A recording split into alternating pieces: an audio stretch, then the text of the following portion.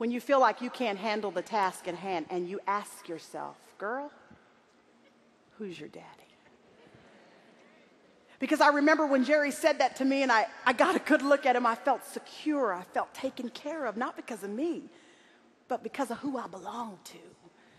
And what if when you got a good look at your God, remembering who he is and that you belong to him?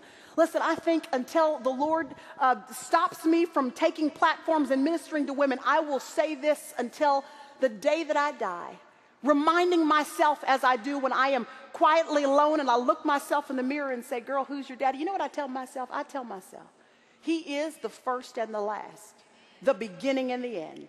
He's the keeper of creation and the creator of all. He's the architect of the universe and the manager of all time. He always was, always is, always will be, unmoved, unchanged, undefeated, and never undone. He was bruised but brought healing. He was pierced but eased pain. He was persecuted but brought freedom. He was dead and brings life. He is risen to bring power, and he reigns to bring peace.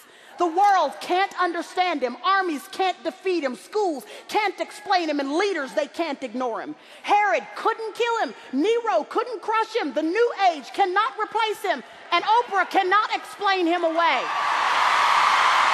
She can't. She can't do it.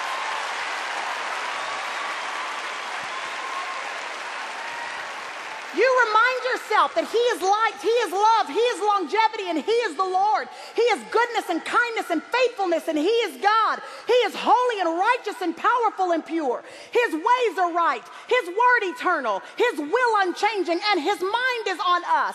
He's our Savior, our guide, our peace, our joy, our comfort, our Lord, and he rules our lives.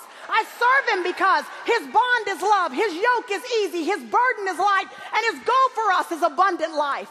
I follow him because he's the wisdom of the wise, the power of the powerful, the ancient of days, the ruler of rulers, the leader of all leaders. His goal is a relationship with me. He'll never leave you, never forsake you, never mislead you, never forget you, never overlook you, and never cancel your appointment in his appointment book. Never.